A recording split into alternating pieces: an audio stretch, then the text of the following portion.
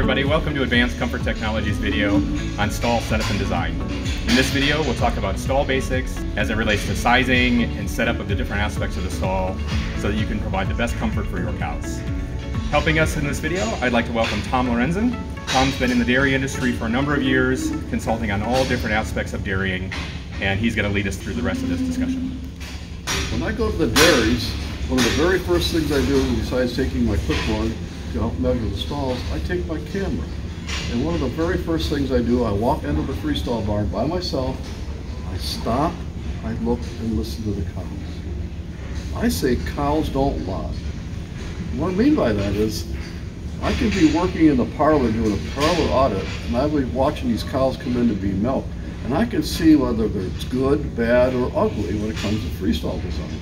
When I see swollen hocks, or I see skinned knees, or I see inside injuries, or I see lumps on their shoulders, they're telling me something's wrong here, right? That's why I say cows don't lie.